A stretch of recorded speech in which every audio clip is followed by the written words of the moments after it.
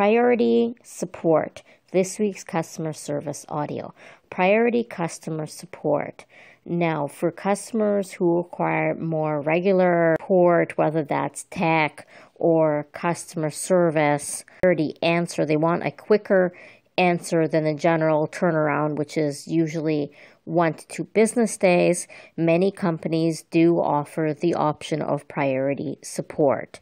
What this means is that you either pay for a paid premium plan or you pay a little bit extra. It could be $5 a month. It could be $50 a year. And this way you are on the priority support list for when you need a quicker answer or you need after hours help.